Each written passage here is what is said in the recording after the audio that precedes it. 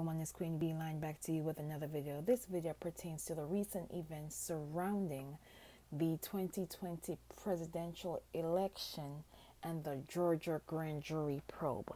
So let's get into it.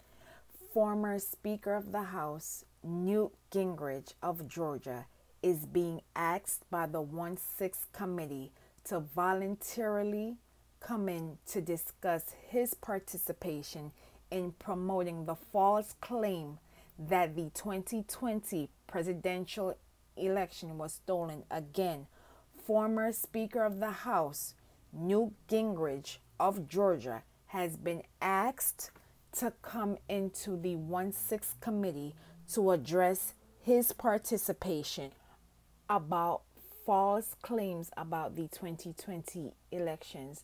The 1-6 committee is citing emails exchanged with former Trump advisors, which include his son-in-law, Kushner, Jason Miller, that promoted unverified statements in TV ads. 1-6 also references Gingrich's conversation with then Chief of Staff Mark Meadows and other former Trump advisors after the elections, including the day after the 1-6 attack. Again, the 1-6 committee is looking to speak with former Speaker of the House Newt Gingrich of Georgia to speak of his role during and after the 2020 election. John Eastman, a lawyer and one of the key players in Donald Trump's attempted coup, pled the fifth during the Georgia grand jury probe. Again, John Eastman, an attorney who played a role in the attempted coup of the 2020 election, pled the fifth. You will watch this brief clip and I will be back with more commentary. If you're innocent, why are you taking the Fifth Amendment? Fast-moving developments in the House probe into January 6th. Alex Jones told his podcast audience he pleaded the Fifth almost 100 times. Have you seen what's going on in front of Congress? Fifth Amendment, Fifth Amendment, Fifth Amendment. Mr. Clark intends to invoke the Fifth Amendment privilege against self-incrimination. Another lawyer involved in this scheme to flip the election results, lawyer John Eastman, he too is going to take the Fifth. Taking the Fifth, I think it's disgraceful. The Trump Organization's accounting firm now says nearly a decade worth of financial statements can no longer be relied upon, and they cannot represent Donald Trump anymore. His son, Eric Trump, invoked his right against self-incrimination in response to more than 500 questions. Fifth Amendment.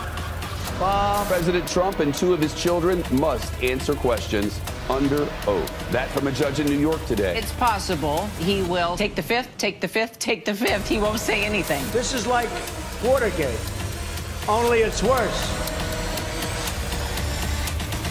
The mob takes the Fifth.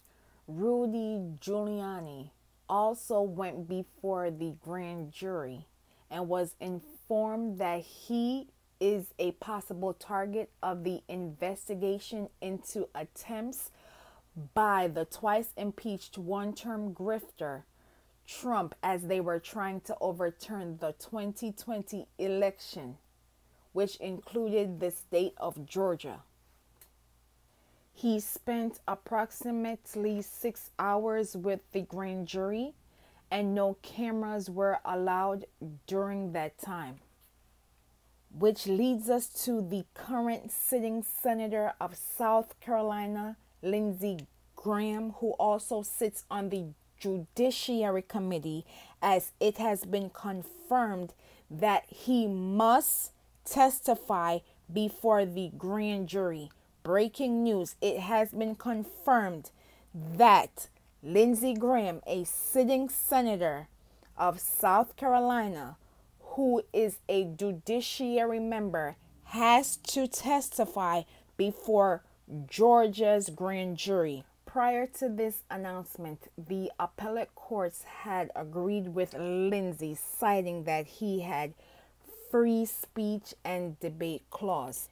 Days prior to this announcement, Lindsay went onto Fox News to make the following statements. You will watch this brief clip and I will be back with more commentary. Donald Trump for mishandling classified information.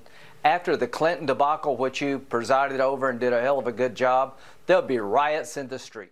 A sitting senator that sits on the Judiciary Committee was openly engaging in the act of a riot occurring in these United States, but did not have the time to sit down with a grand jury over his role into impeding the will of the people in another state which he had no business.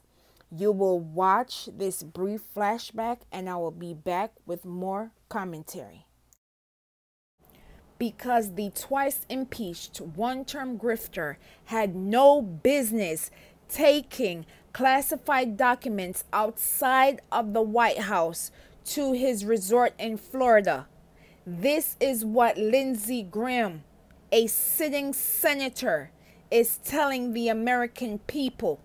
Again, it's the white privilege for me that a sitting senator wanted to deny the will of the people in another state to help out the twice impeached one-term grifter Trump, because he wanted 11,780 votes in the state of Georgia alongside 6 other states.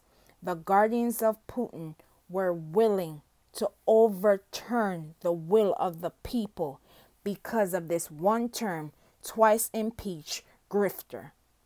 America, again, the checks and balances is in our hands.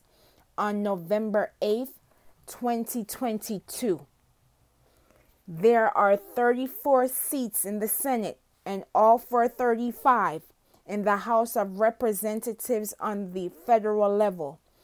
36 governor races and multiple state and local races are for the taking. If your state allows early voting, please take advantage, because elections have consequences. Elections matter. Be safe out there, and I will see you in the next video.